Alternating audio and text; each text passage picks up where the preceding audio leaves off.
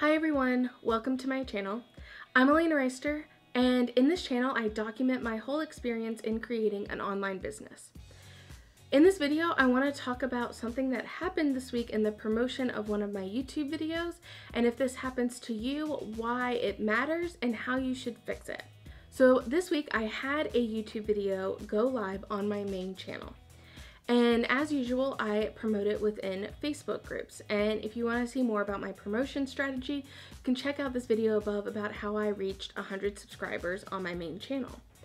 So when I promoted it, I noticed that that when I put in the link, it didn't bring up the thumbnail preview of my YouTube channel or of my YouTube video. And so you can see here, this is what the link looked like. It just had youtube.com in the link, and it didn't have the thumbnail. And I thought that this probably wasn't the biggest deal because in Facebook, you know, thumbnails probably aren't as important, and I couldn't figure out how to fix it or why it was happening. So I just went ahead and promoted it on the different Facebook groups that I promoted in. What I noticed is in my YouTube analytics is that I wasn't getting as many views as I was expecting to get, just from having promoted in these groups before and the general conversion over to views that I see. So about the next day at 10 a.m., so 23 hours after this video had been live, I figured out what had happened, and basically when I first pasted the link into Facebook, the video was still being scheduled to go live. It was a few minutes before it went live. So when Facebook pulled the data from YouTube, it didn't have a photo yet because it wasn't a live video.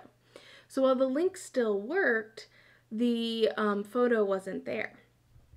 So what I had to do instead is I had to scratch from Facebook to YouTube so that it could actually pull in that thumbnail. So once I figured out how to do that, and I'm going to show you how to do that in just a minute, I re-promoted on Facebook. And so in those same Facebook groups, I didn't promote to as many of the Facebook groups because I had already promoted it once. But I used the exact same caption, and then I just added in the link again that brought in the thumbnail. So you can see here's what it looked like with the thumbnail now in the post.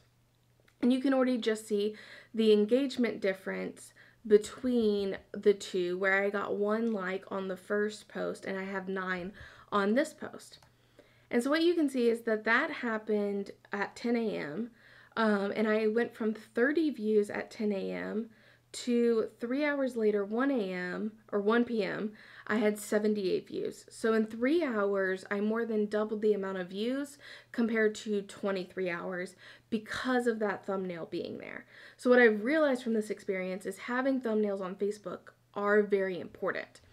I also want to show you the subscribers that one day after the video had gone live, I had 2 subscribers that had come into, or 2 subscribers from this video. However, 2 days after re-promoting that video, so 3 days after it went live, I had been up to 11 subscribers.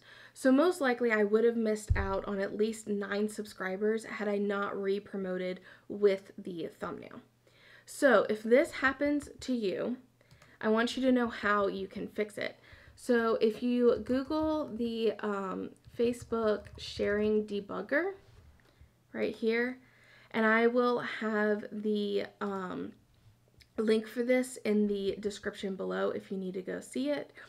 And so what you can see is that here you can pull in the information. So if I copy the link from that YouTube video and put it into the sharing debugger and hit debug, what you're going to see is now it's pulling in the link preview.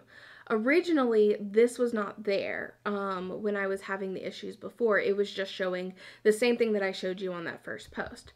So what can then happen is if you hit scrape again, it's going to re-bring over that information.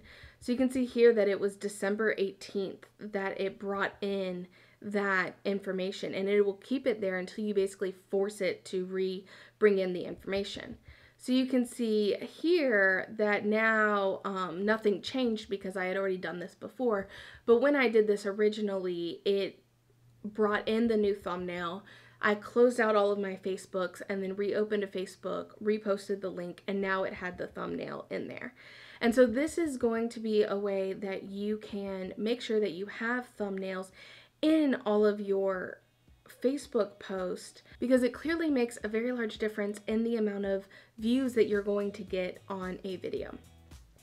I really hope that this was helpful to you all, and I hope that you liked this video, and if you did, hit the like up button, and please subscribe to my channel to learn more about my process in creating an online business and things that I have learned, and I will see you guys in the next one.